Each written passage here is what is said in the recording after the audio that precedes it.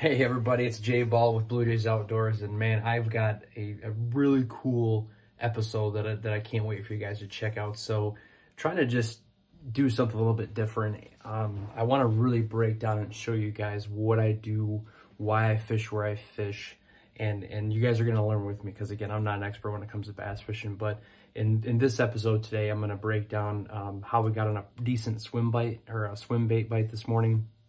Fish from that father-in-law, my brother-in-law, and the chips were kind of stacked against us in the beginning. The trolling motor on my father-in-law's boat wasn't charged. The battery's bad, so we had no trolling motor all day, and the wind was blowing, so we ended up setting up on a point that turned out to be really good. So what I'm going to do first is break down my swim jig setup, and then I'm going to do a cutaway, show you guys some pictures or videos of the fish that we caught, and then I want to show you on my Navionics app where we were fishing and why we were doing it, and then we'll wrap it up at the end. So again, just want to try to make this stuff interesting and give you guys as much information as I can. So swim jig bite was pretty good today. My favorite swim jig by far is the 6th Sense Divine swim jig in this bluegill pattern, and I really like pairing it this time of year with this Menace, the Rage Tail Menace, the white. I think this is the 4-inch version, and I always rig it straight up so that the tails actually kick side to side. So they're actually kicking like this. And I think it gives it a little bit more vibration when I'm throwing it. And they were crushing it today. I mean, not only the bass, but the northern were as well. I always coat these things in lure lipstick. So I take the chapstick and I smash it here in the weed guard all over the body, running up the line. And I definitely think this is making a difference for me as well. The line that I'm using is 12-pound cigar fluorocarbon. Been a big fan of cigar fluorocarbon for a long time, especially with the water being a little bit clear in this lake. It was just the ticket. I had probably caught nothing huge. I mean, a couple of 1.5, maybe 2 pounds. 2.5 probably was the biggest one that we caught. Post-spawn males.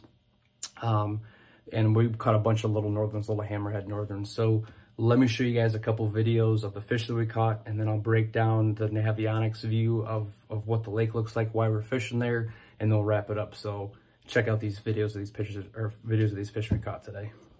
Doubled up. Might go on a worm. That's a nice one. I got one on a 6th Sense swim jig.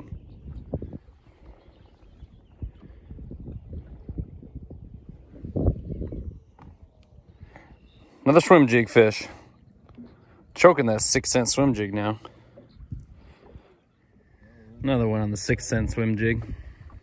Not chewing, but getting a few. Okay, let's see how well this is going to work recording the screen of my Navionics app. So this is a zoomed in view of the lake that we were fishing. And the wind was blowing out of the east, so it was coming from the right, blowing across to the left. And this is a point right here. This is like a 5 to 7 foot point. And the wind just so happened to be blowing us across this point. And there's tall standing weeds, probably about 3-4 foot off the bottom maybe. And they're just above the surface. Some of them are just below the surface. But we were just, again, we had no trolling motor. So we're riding the center here and we're riding this edge. And it seemed like most of the active fish were either on this inside edge here or this inside edge here. And what these both areas have in common is their inside turns.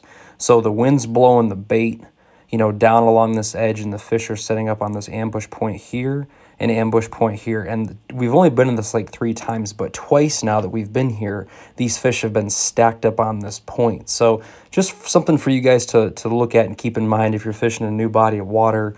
You know, some things to look for. So you've got these 2 inside turns, and then you've got a flat up here that's a point. It's a main lake point, and the wind's blowing across it for the last 2 days. So I think that's why those fish were stacked in there. Again, no monsters, but you know, we probably caught close to 20 so bass and probably about a half a dozen northerns. So hopefully this works. You guys can see this and kind of put this in your bank for when you're looking at these new lakes as to where to fish and, you know, how you can kind of locate some fish. Another one on the 6th Sense swim jig.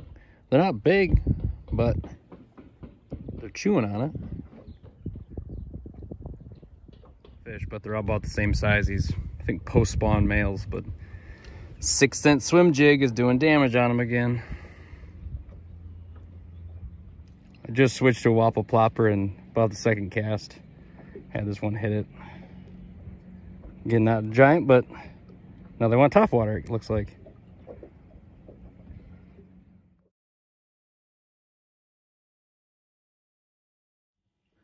So I really hope that showing you guys that Navionics view of those two inside turns meeting on that point and then that flat kind of running off that point. Maybe you have those in your lakes. Maybe you can look at those. Again, the wind was probably blowing about 10 miles an hour today, so it was a little bit of chop. And I was throwing a KVD crankbait, got a few on that. I was throwing a worm, but they were really keying in again on this 6 cents swim jig, this Divine swim jig. And you can see this thing's pretty tore up too. It got hit by a bunch of northerns. I mean, there's teeth marks on the front of it. I mean, they were just destroying this thing. So again, a big fan of the bluegill pattern with the white menace trailer on it. I like the bluegill color, but I think the white gives them something to key in on, gives them a kill spot so they can hit it. A lot of times these fish were hitting as soon as it hit the water. Again, I paired it with the lure lipstick. This is the chapstick formula, the original formula. And again, I just smear it here in the brush guard, all over the body, up and down the line. And I can tell you, my brother-in-law and father-in-law, once they saw me catch about 10 fish, they started using it and they started picking up a few too. So not this saying it's going to work every day, but there's just some days where those fish are keying in on it and it's going to help them, you know, track that thing through the water. So all in all, it was a pretty good day. Again, the odds were stacked against us. I was not even planning on going fishing in the lake. I had all my bank fishing stuff, so I was able to put together a plan and it worked out pretty well. So really appreciate you guys watching this video. Again, my name is Jay Ball with Blue Jays Outdoors. If you haven't already, please subscribe to the channel, hit the notification button so you guys see when I post these videos. And make sure you follow me on Instagram. My Instagram is blue_J_maple_syrup. And then on Facebook, I'm under Blue Jays Outdoors. So really appreciate you guys again. And remember, showing gratitude is the best way to change your attitude. I'll catch you guys next time. Thanks.